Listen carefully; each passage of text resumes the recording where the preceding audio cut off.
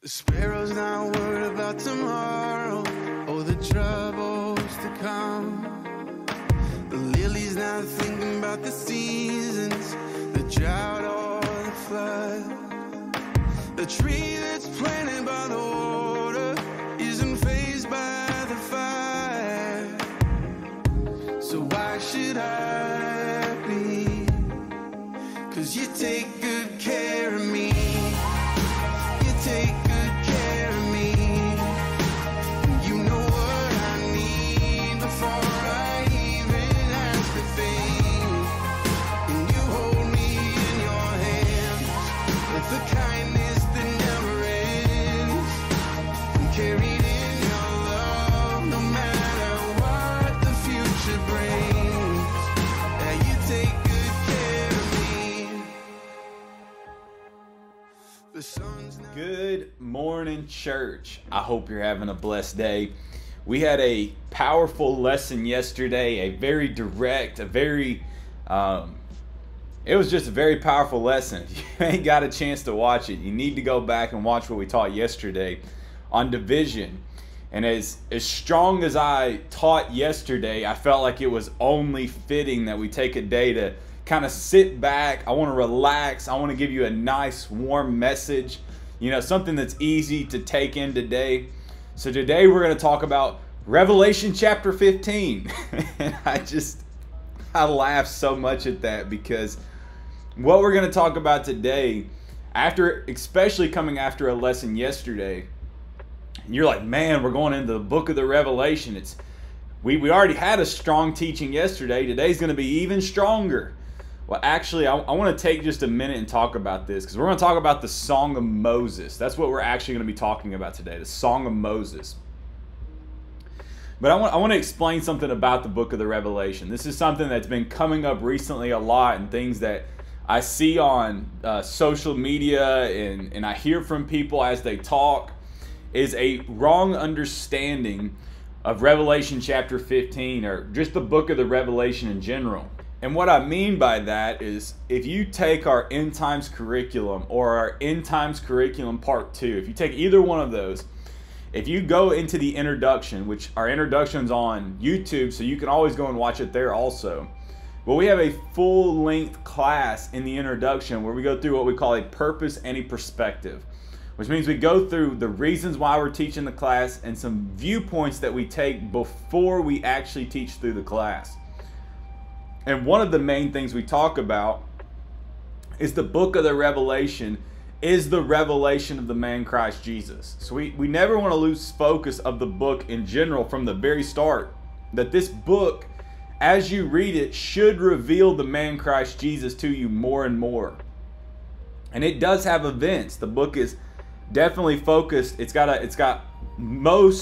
I believe it's got the most amount of information dealing with the end times in the book of the Revelation. You know, you could compare it to the book of Isaiah, and Isaiah might have a little more details, but I believe the book of the Revelation is the most concise and cohesive book when it comes to end time prophecy. But the reason why I say all of those things is that Revelation 1, 2, 3, 4, 5 is all about perspective. Looking at the man Christ Jesus, revealing his nature and his character to you more and more before you even really get into the unfolding of the events. And even through the events, what you see is the glory of God. And what I'm going to talk about today for just a minute is one of the greatest places in the book of the Revelation when it comes to revealing the nature of this man. And what I mean by that is if you study through the book of the Revelation and you study it correctly, the book of the Revelation is a love story. It's a love story. And if you don't read it with that perspective, then you'll never really truly understand the glory of what's taking place inside of the events. So let me explain this for just a second, then we're going to jump into the lesson. You have the Antichrist kingdom, you know, the harlot Babylon leading into the Antichrist kingdom. On the other side of it, you have the church, God's people. So you have God's people and you have the Antichrist kingdom. And you have the nation of Israel in the middle of all of it. But this is just something I want you to see. God's people the church and the nation of Israel and the Antichrist kingdom are at a conflict, at a crossroads. The Antichrist is trying to kill believers, people that will not worship him. And throughout this process, people will be taking the mark of the beast. And through that, the Antichrist is going to be bringing desolation across the whole earth against the people that don't take the mark. But then God will be bringing forth desolation against the people that do take the mark. So that's why we've already talked about the abomination of desolation. And this widespread desolation happening in two ways: the Antichrist rage and the judgments of God. But in this whole process, what takes place is the man Christ Jesus comes back to the earth to his people. So I want you to think for a second. Every love story you've ever seen, if you've ever seen somebody, the main character, at conflict with something else, and then this man on a horse, this valiant cowboy, let's say, he comes in on a horse, he's a cowboy, he rushes in and he saves the woman. He grabs his bride and takes her away and destroys the invading army or whatever it is. That type of love story. That's what the book of the Revelation is. It's the man Christ Jesus coming back for his bride. And he's going to destroy all of the armies of the wicked. This book is a love story. And if you read it correctly, you will fall more and more in love with the man Christ Jesus, because the judgments of God that are poured out are not poured out against God's people.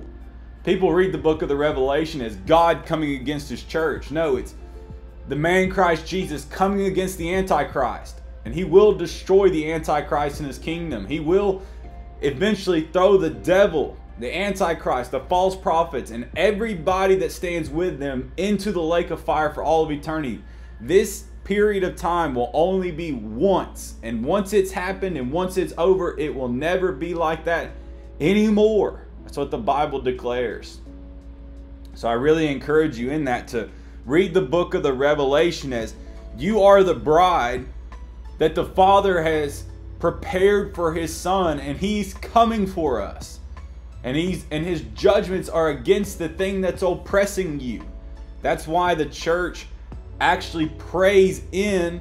It's the prayer and worship movement. It's the harp and the bowl that actually brings forth the judgments of God. The judgments of God are released in conjunction with the praying church.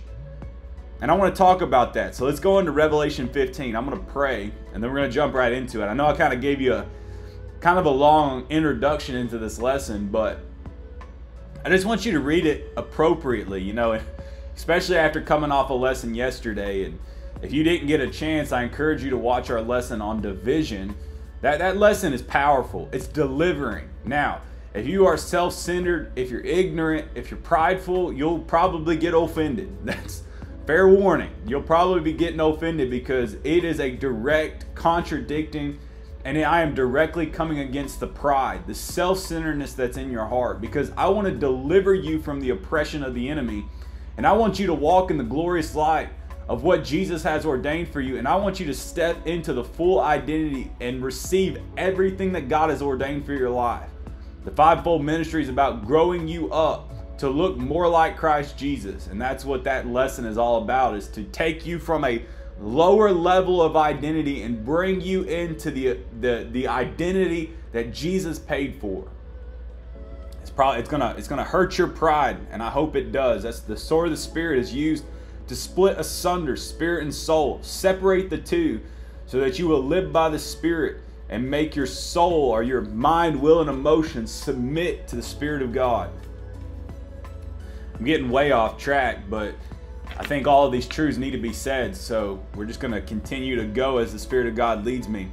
But go with me to Revelation chapter 15. Let's pray. Father, I thank you. I pray you bless everybody under the sound of my voice. Let the word become wisdom, revelation, in the knowledge of your Son.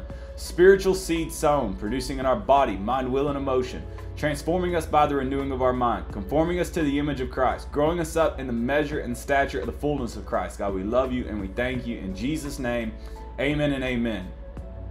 Well, go with me to Revelation chapter 15. It's only 8 verses, so we're just going to go ahead and read all 8 verses. And I saw another sign in heaven, great and marvelous, 7 angels having the 7 last plagues. For in them is filled up the wrath of God. And I saw as it were a sea of glass mingled with fire, and them that had gotten the victory over the beast, and over his image, and over his mark, and over the number of his name, stand on the sea of glass, having the harps of God. And they sing the song of Moses, the servant of God, and the song of the Lamb, saying, Great and marvelous are thy works, Lord God Almighty. Just and true are thy ways, thou King of saints. Who shall not fear thee, O Lord, and glorify thy name? For thou only art holy. For all nations shall come and worship before thee, for thy judgments are made manifest. And after that I looked, and behold, the temple of the tabernacle of the testimony in heaven was open. And the 7 angels came out of the temple, having the 7 plagues, clothed in pure and white linen, and having their breasts girded with golden girdles. And one of the 4 beasts gave unto the 7 angels 7 golden vials full of the wrath of God, who liveth forever and ever. And the temple was filled with smoke from the glory of God and from his power, and no man was able to enter into the temple till the 7 plagues of the 7 angels were fulfilled. Now that's a very strong passage right there. And just as a quick introduction, if you've never studied through the book of the Revelation has what we call chronological sections, meaning the events are unfolding one after another. And don't be deceived by the people that relegate all this stuff to something past, something already been done. Listen, the book of the Revelation and the events outlined in the book of the Revelation are yet future. So they are coming later on down the road. That's why we study them, so we can be prepared. But they are what we call chronological sections, where the events unfold one after another. And then you have what we call parentheticals, or angelic explanations, where the message is, the storyline is put on pause, and the angel explains to the Apostle John why the events are taking place as they were. So when we study Revelation 10 and 11 is a chronological section. That's the first part of the last half of 11. My apologies. I'm trying to make sure I get the numbers right. You can take our end times curriculum, which starts in part 2, which starts in October, which is verse by verse through the entire book. I'm just kind of summarizing it real quick. But the chronological section gets put on pause.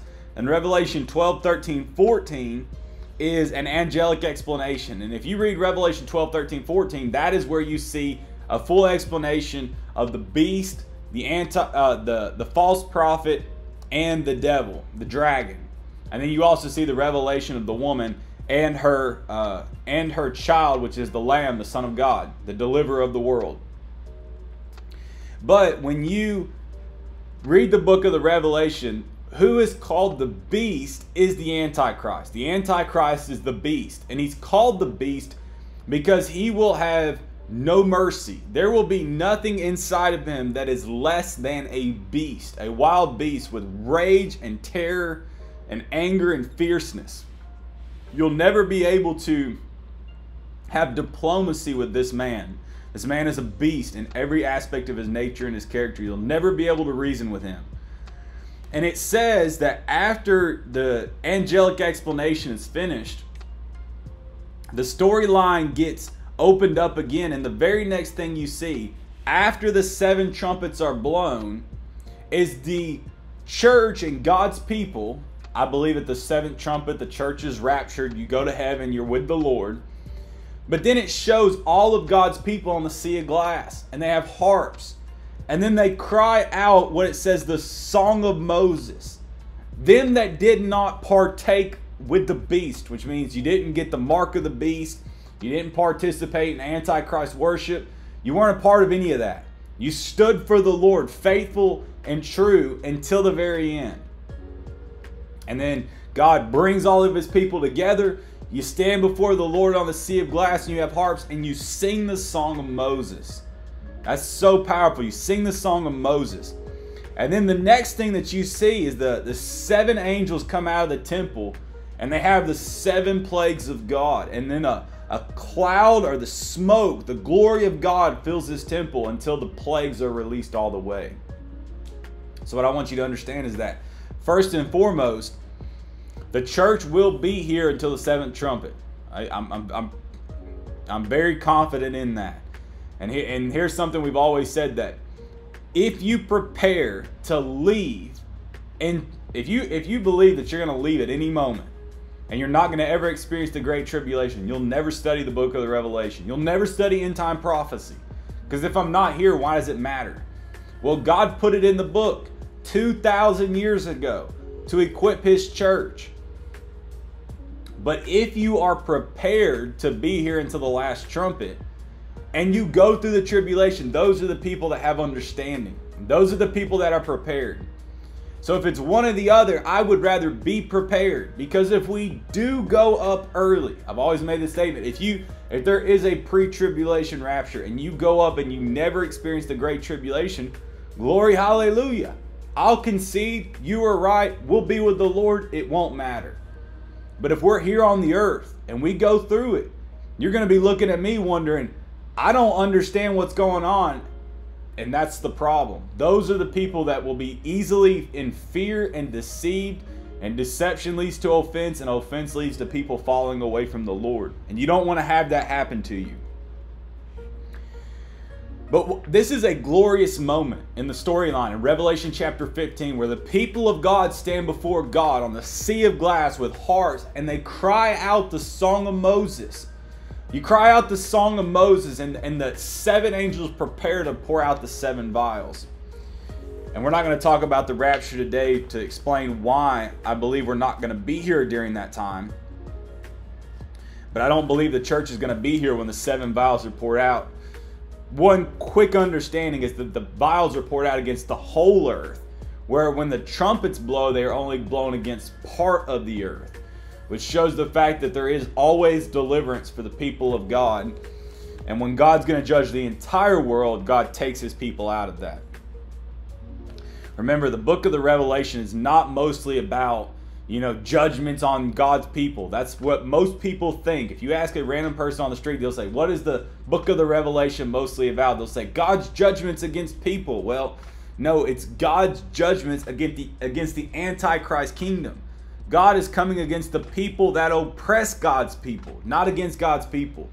There's a little, I believe it's 3 verses that deal with the fact God's people will be persecuted. But other than that, all of the judgments, none of them are against God's people. They're all against the Antichrist. And that's the understanding we're trying to build as we study end time prophecy, to make sure that we equip God's people to not be in fear, not be scared. There's nothing to be afraid of when it comes to end time prophecy. And if you're here through the Great Tribulation, there's nothing to be afraid of. It will be one of the most glorious hours in human history, where the people of God will walk in purity and holiness and extreme power in the Holy Ghost. It's going to be a great hour of history, and I'm excited for it. But what I want you to do is I want you to flip in your Bible, go back to Exodus 15. Now, we just read Revelation 15. I want to go back to Exodus 15. Now, 2 days ago, we talked about the response of judgment, meaning what does God's people do in response to judgment, where you cry out and praise and worship. We already talked about that, based out of Revelation 19, where it says, Alleluia, Lord God omnipotent reigneth. It's a powerful verse in the Bible. Alleluia, or where you get the word hallelujah, is 4 times in the Bible, and it's all in the book of the Revelation. Revelation 19. So it's a direct response to what God is doing against the harlot. The angel says, let me show you the judgment of the great whore. Well, in Revelation 15, it says, they sang the song of Moses. Well, what is this song of Moses all about? I was going to teach on this yesterday until the Lord brought us into teaching division. I believe that message needed to go forth, but I want to explain this part in Exodus chapter 15. So go there with me. And let's just start reading. Let's read Exodus 15 for a minute, And then we'll explain it for just a second. We'll run out of time and we'll finish today. Then sang Moses and the children of Israel this song unto the Lord, and spake, saying, I will sing unto the Lord, for he hath triumphed gloriously. The horse and his rider hath he thrown into the sea. The Lord is my strength and song, and he is become my salvation. He is my God, and I will prepare him an habitation, my father's God, and I will exalt him. The Lord is a man of war. The Lord is his name. Pharaoh's chariots and his host has he cast into the sea. His chosen captains also were drowned in the Red Sea. The depths have covered them. They sank into the bottom as a stone. Thy right hand, O Lord, is become glorious in power. Thy right hand, O Lord, hath dashed in pieces the enemy. And in the greatness of thine excellency thou hast overthrown them that rose up against thee. Thou sentest forth thy wrath, which consumest them as stubble. And with the blast of thy nostrils the waters were gathered together. The flood stood upright as an heap, and the depths were congealed in the heart of the sea. The enemy said, I will pursue, I will overtake, I will divide the spoil. My lust shall be satisfied upon them. I will draw my sword, my hand shall destroy them. Thou didst blow with thy wind, the sea covered them. They sank as lead in the mighty waters. Who is like unto thee, O Lord, among the gods? Who is like thee, glorious in holiness, fearful in praises, doing wonders? Thou stretchest out thy right hand, the earth swallowed them. Thou in thy mercy hast led forth the people which thou hast redeemed. Thou hast guided them in the strength unto thy holy habitation. The people shall hear and be afraid. Sorrow shall take hold of the inhabitants of Paliana. Then the dukes of Edom shall be amazed, and the mighty men of Moab, trembling, shall take hold upon them. All the inhabitants of Canaan shall melt away.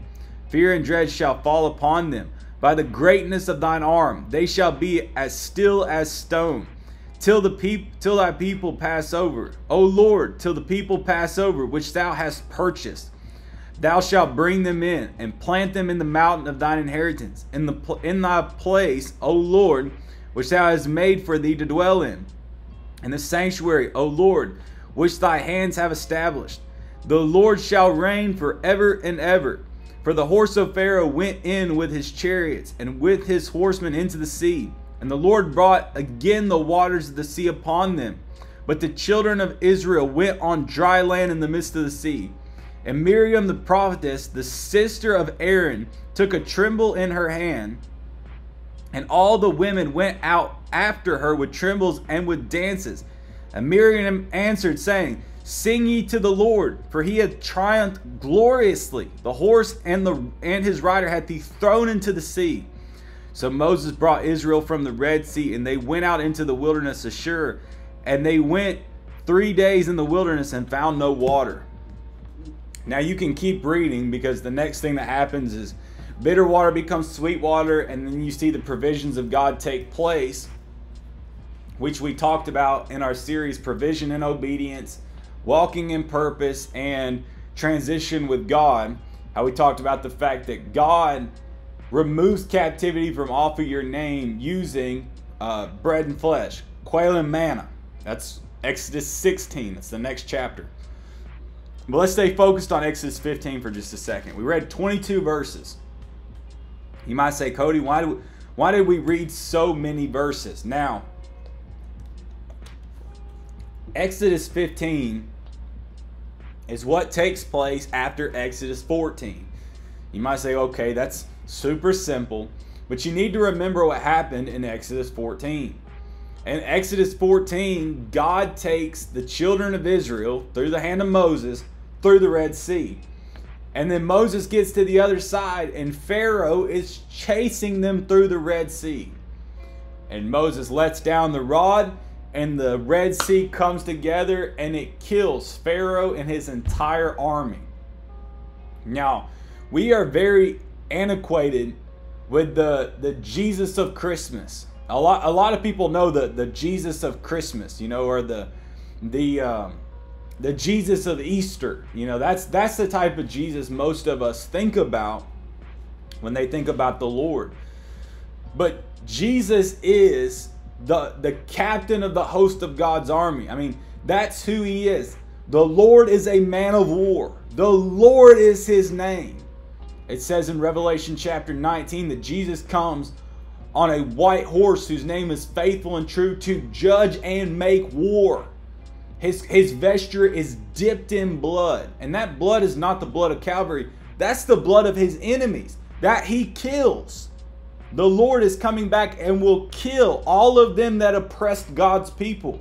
All of them that partook with the Antichrist. That's what Jesus is not coming back as the peace and goodwill. He's coming back as a man of war so that he can make peace and goodwill on the whole earth. You cannot have peace and goodwill on the whole earth until you've had war. Until you've had the man Christ Jesus show up and destroy evil from off the face of the whole earth. That's the point that it's making. But I want you to see that you have just seen millions of people come through the Red Sea and Pharaoh's entire army is killed. And what is the response? What's the response to God's judgment? They start singing the song of Moses. They start praising out loud and crying out to God. O Lord, who is a God like thee? O Lord, who is like thee? Glorious in holiness, fearful in praises, doing wonders. It's a response of immediate praise and crying out and glorifying the God of Israel. The one that just killed the people that have enslaved them for 400 years. And God destroyed them in the Red Sea, delivered his people, and they cried out in praise and worship. The part that always makes me laugh about this story is Miriam, which is Moses' and Aaron's sister. We talked about her for a second yesterday, but Miriam grabs a tremble and starts praising God and dancing. Could you imagine? You just watch millions of people die, and she grabs a little tambourine and starts smacking it around and dancing. Now this is real, and all the women start doing it with her. What type of man is like our God? We're out of time, but I just want you to think about the song of Moses and the response of God's people when we're on the sea of glass with harps, singing out this same song for the God of Israel who destroys wickedness from off the face of the earth. God, we love you. We thank you. In Jesus' name, amen. Church, I love you. God bless you. Have a great day, and we will see you tomorrow. The sparrow's not worried about tomorrow or the troubles to come. The lily's not thinking about the seasons, the drought or the flood. The tree that's planted by the water isn't fazed by the fire. So why should I be? 'Cause you take good care of me. You take good care of me. You know what I need before I even ask for things. And you hold me in your hands with the kindness that never ends. I'm carried in your love no matter what the future brings. Yeah, you take good care of me. The sun's not worried about the winter, 'cause soon it will pass. The light's not thinking about the dark.